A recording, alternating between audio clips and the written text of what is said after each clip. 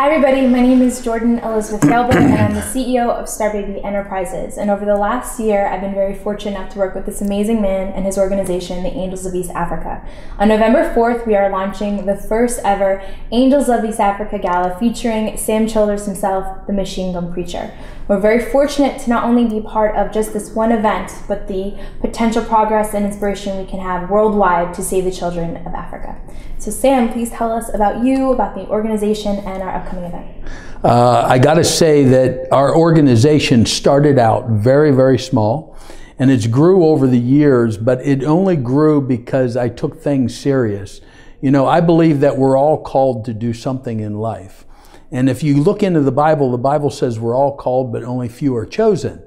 And people say, well, that's only because a few of us is chosen. No, that's only because a few are willing to stand up and do something.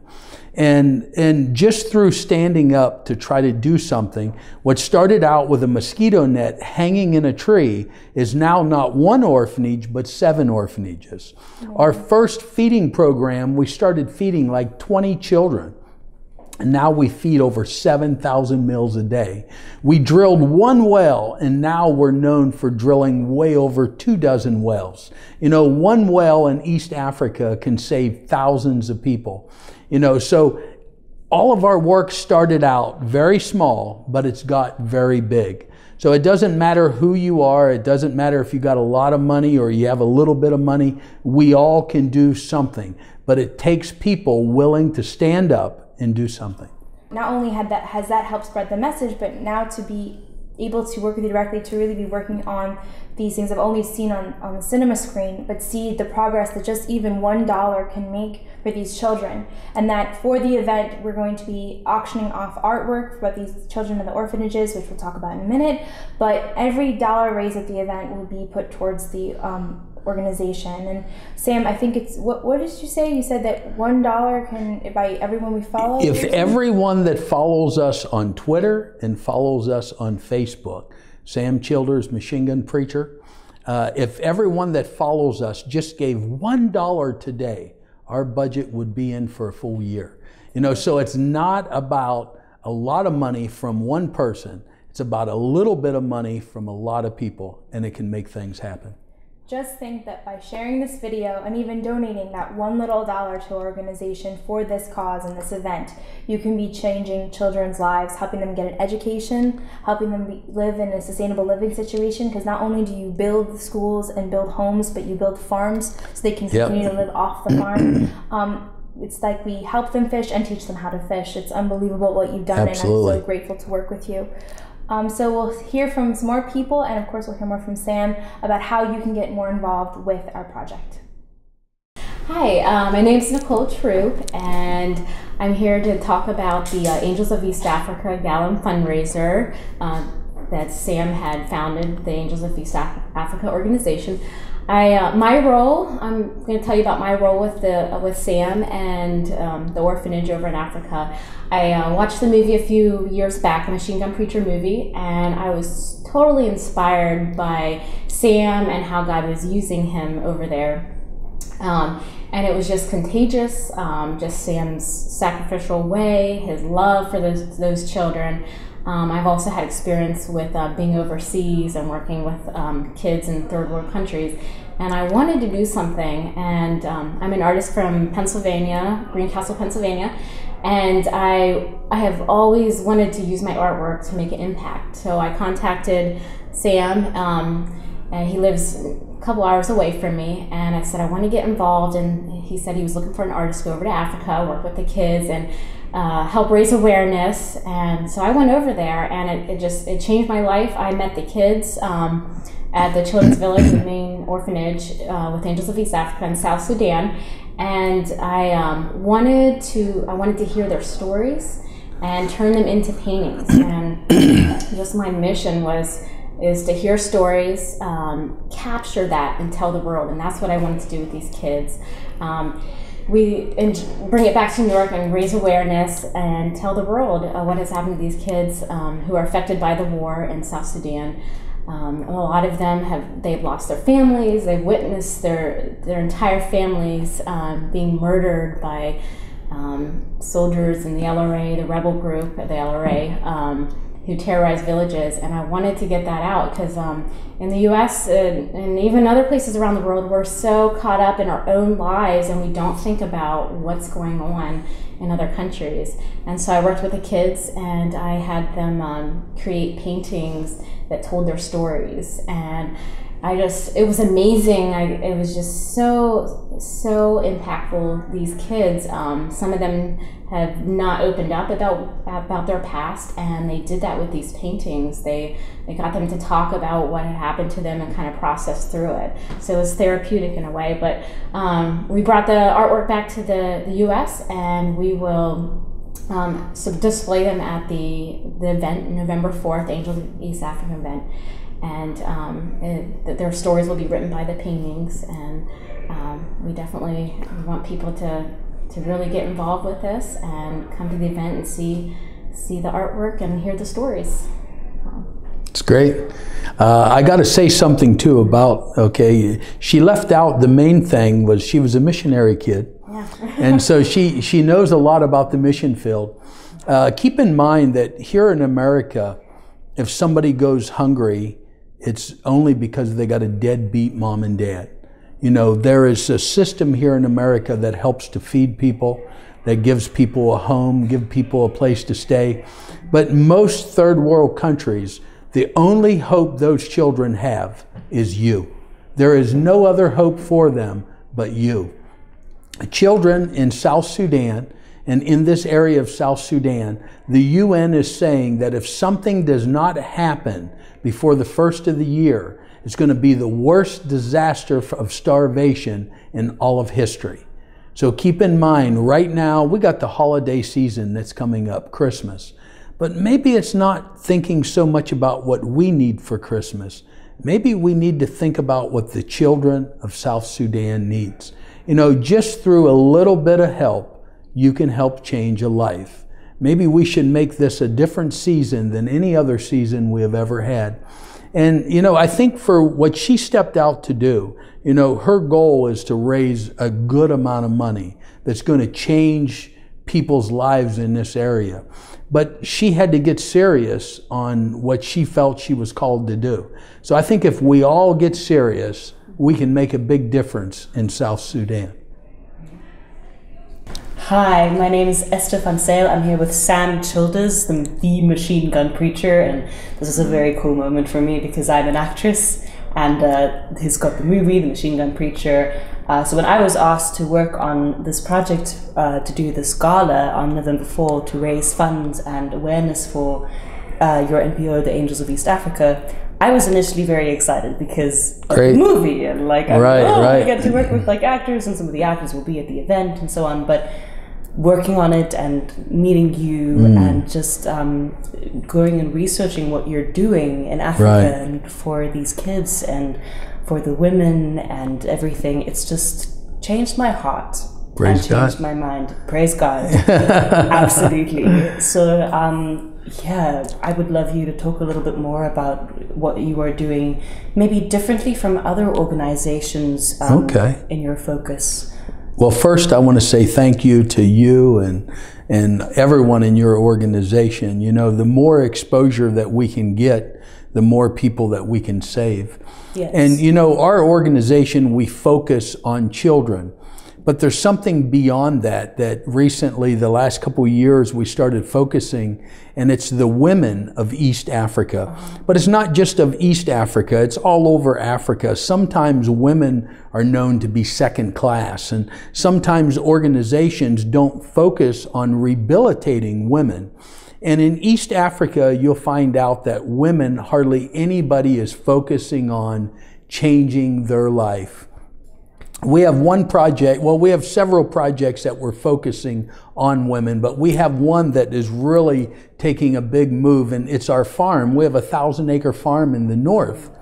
And on this farm, we built this big, beautiful house, 2-story, 6-bedroom, 4-bathroom. People say, why did you build that house like that in the middle of the bush? because it's teaching women that are victims of war how to take care of a big, beautiful house, how to make a bed, how to wash clothing properly, how to iron the sheets and make everything just right, like a 5-star hotel. And people say, well, why? Because we feel that on a 2-year program, these women will be able to get a job in nearby countries, nearby cities, working in hotels. Wow. We're also teaching them how to make Spanish omelets, how to make eggs Benedict, how to make French toast, how to make pancakes. People say, why? Because we can get them jobs in restaurants in these nearby surrounding cities. And if you can give them a future like, or excuse me, if you can give them a skill and a trade like that, you give them a future. You know, and most of these women that are victims of war, many of them were used as sex slaves. Many of them were wives of the rebels. They had children to the rebels. They can't even go back into their own village because people treat them awful. Some of the villages will actually stone them. We got to do something.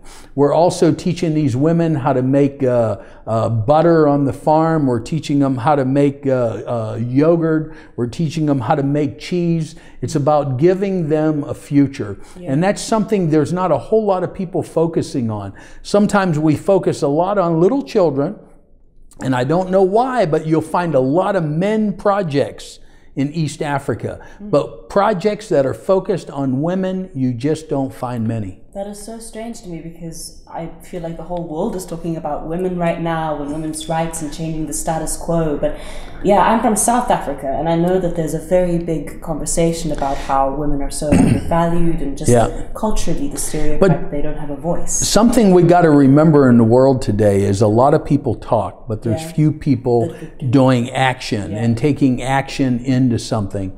You know, unfortunately, in East Africa today, in many villages, it's legal to beat your wife.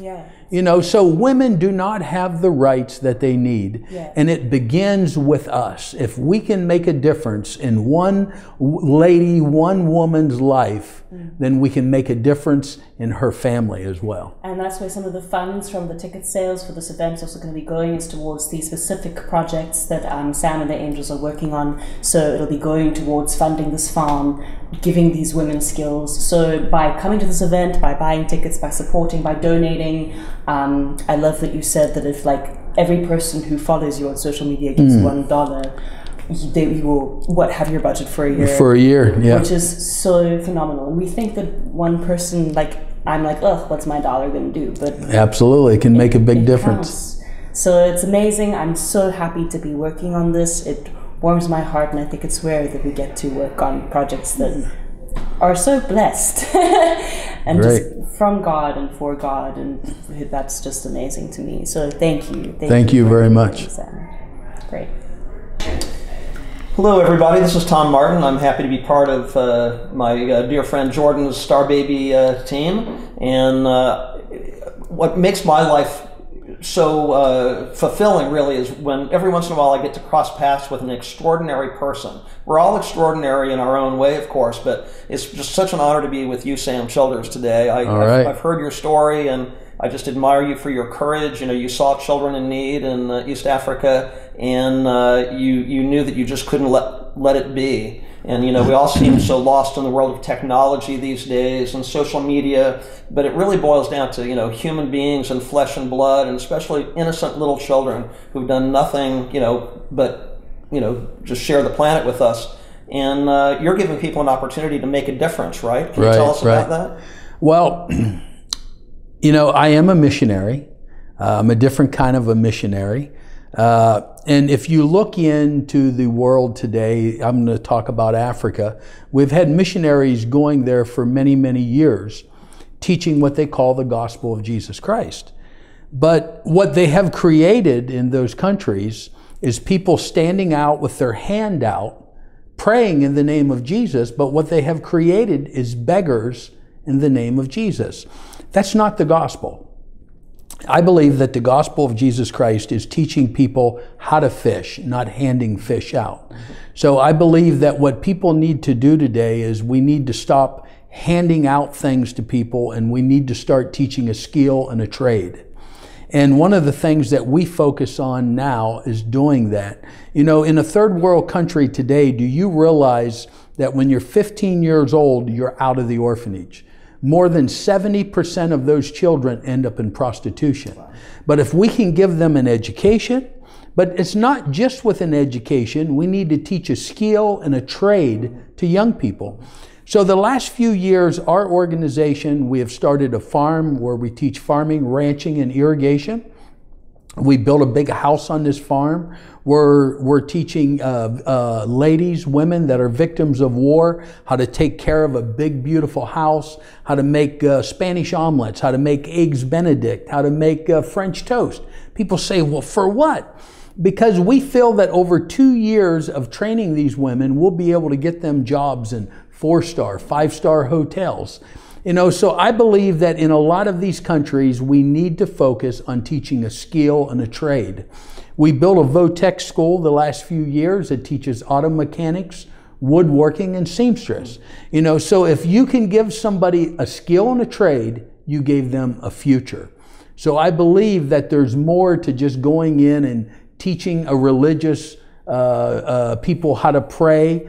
But if we can teach a skill and a trade, we can make a difference. That's beautiful, yeah. I know we seem to be living a time right now, especially in the U.S., where so many people feel like they don't make a difference. They feel lost in the shuffle, sort of. But you're giving them a way to make a real difference for the lifetime of an innocent child and create a future for them, right? Yeah, absolutely. A lot of the children, some of the older ones that I rescued 12 years ago, 14 years ago from the Coney War, actually are on our payroll working for us. You know, a lot of NGOs or organizations in Africa, what they do is they go over there and they create an organization where they're paying a lot of people from America or the countries that they're from. We work right now in East Africa. Our organization works over 250 people a day. That's from the countries where we're at. That's not Americans that we're bringing in. You know, so if we're going to change a nation, it comes through a lot of ways that we got to change the people that's there. And that's through creating jobs for those people. Not bringing people in to do the work, creating jobs where the people from the country where you're at are going to make money on their own, where they can help their own families. That's very exciting. Well, I feel honored to be part of the team, and I hope everybody will check out Sam's website and come join us on November 4th for the Gala. Great Absolutely. work. Thank you so much. So Sam, you've come from this rough road where you were kind of going down some place you didn't really think was right, and then you started this whole movement and it's become this whole big thing that's helped thousands of people. So what can you say to people out there that don't think they can make a difference? You know, 30 years ago, I was probably the meanest person you would have ever met in your life. Not a tough guy, a mean guy. But I believe no matter who you are, no matter how bad you are, there's something inside here that you want to do good, but you just don't know how to do it. I want you to just kind of look at the things that I was a part of over the last few years. And if I can make a difference, you know, I was the person, no education. I was the person most likely never to succeed in life. But if I can make a difference with no education, imagine what you can do. It all begins with just taking a stand and doing something little. And I know you can do it. Absolutely. You can make a difference. Click on the link below for tickets to our upcoming gala. You can help millions. Absolutely.